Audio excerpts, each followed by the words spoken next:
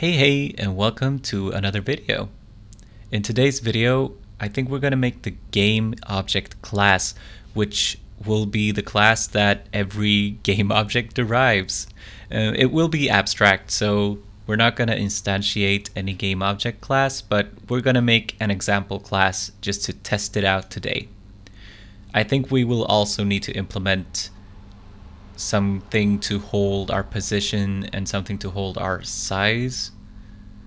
I know there are classes that, like the point class, which is already in Java, but we're probably gonna want to fill it with helper methods later on, so I think it will be better to make our own. So let's get to it. Let's start by making the GameObject class. And I want it to be abstract, which means we can't instantiate it, but I still want to be able to have fields in here and other variables. I want to be able to say that all objects in my game are going to have a position. They're going to have a size. Let's start there. They have a position and they have a size. We don't have these classes yet, so we're gonna have to make them now. And apparently there was no auto generate, so let's do it the old-fashioned way. Let's create the position class. So my position is just gonna be a private int x and a private int y. And all of the units here are just going to be pixels, right? So let's just make, actually, alt insert. You can auto generate your constructor. Pick both of these. Good. And then we'll also want getters. Great. Quick class. Let's do the same with our size class. So let's make a class called size. Let's give that a private int width and a private int height. And let's also alt insert, make the constructor, alt insert, make the getters. All right, now we have something to start working with. So let's make, no. Actually, I'm not sure how I want to do it. Actually, let's just make an empty constructor for now. GameObject. And let's just initialize these with some values. Like, let's say the position is, let's say 50, 50. So it's not exactly at the top left. It's just a tad little bit in, you know. And let's give it a size too, and let's just set that size to 50 by 50 for now. All right, so all of our game objects are going to need public abstract, I think, abstract void update. So the thing about this is, you can't instantiate this object, but for any class deriving from this object, you need to provide an update function. So that's why we put abstract here. But you will get these, and actually these need to be protected if we want to be able to do anything with them in our deriving classes. So let's do that, but I also think that all of my game objects, since they're not going to be rendering themselves, they need to provide their graphics. So we're going to do that by saying that they give an image, and let's just call it getSprite. Okay, so this is how all of my game objects are going to look. So let's try to create an example, something that derives from GameObject. Let's just for now replace our square with our own square. So let's make a class called square that extends GameObject.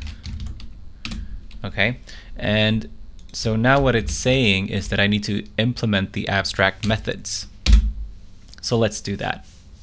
We have the update and we have the get sprite, which default returns null.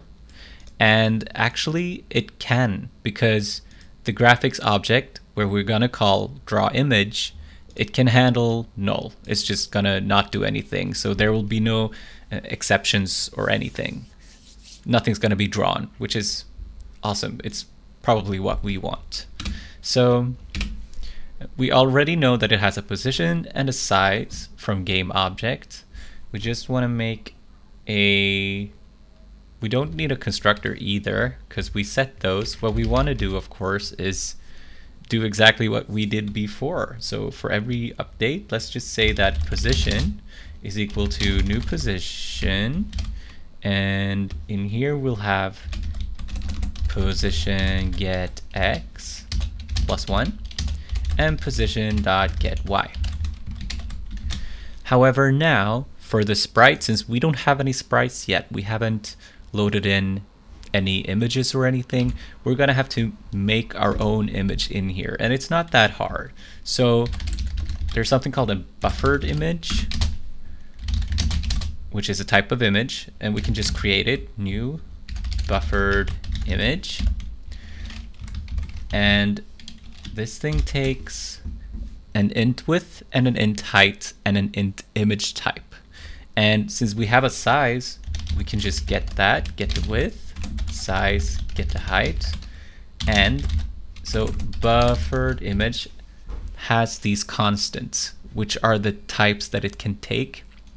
And we're just gonna do RGB for now. Okay, and then we need to get the graphics, just like we did before. Let's make it a graphics 2D and call it graphics. And that is from image.createGraphics. Now we can paint on it just like we did before, but now it's an image with this size, so it's already 50 by 50, which means that when we do graphics, first we need to set the color, and I'm gonna keep going with blue. And then we say graphics.fillRect. But now we want to start at 0, 0, because we're just filling the sprite image. And the width and height are the same from size. Get width, size, get height. And then we do dispose like before, and then we can return the image. So this should just make an image, make a sprite for us, which we can then use. Let's start by going to our game, because we no longer want this rectangle. So let's just get rid of this rectangle. We don't want it anywhere here. Don't need this. But what we do need is something that holds our game objects. So let's make a list. And now it's saying that Java AWT list does not have type parameters, and it's because of this. So just say import java.utils.list. No, utils. Not sure. Is it capital L? It was capital L. Okay, so list GameObject, GameObjects. And then we have to instantiate the list, new array list. Okay, and then we'll have to add something. So let's add our new square. Okay, but in order for us to update the square, we need to call it from our update function. So let's go do this. GameObjects for each GameObject.update. So it's as easy as that. And for the rendering, which is of course handled in the display right now, we have to go here and So this part we don't need anymore. So what we're gonna do instead is, let's say game get, right, we need a getter inside of our game. Alt insert getter for game objects. So go back to display. Get game objects for each game object. Then let's do graphics dot draw image, which takes in, let me show you, there are several different things, but we're going to use this first one, which is the actual image, the position where it should be drawn, and also an image observer. And I'm not quite sure what these do. I've never used them. You can just pass in null and everything's fine. So let's do that. Let's first say GameObject.getSprite, GameObject.get oh, we didn't make a getter for that. So let's do that. Let's getter, let's do the size as well. So now we have a getter for the position, get X, game object, get position, get Y, and null. So let's see if we've gone all the way. Is there anything else we need to do? We put it in our game object, we have our square, it's got a position and a size. Let's just try it out. Let's see what happens.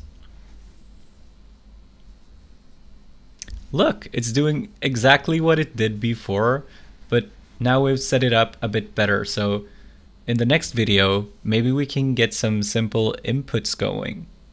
That would be fun. All right, thank you for this video. Bye.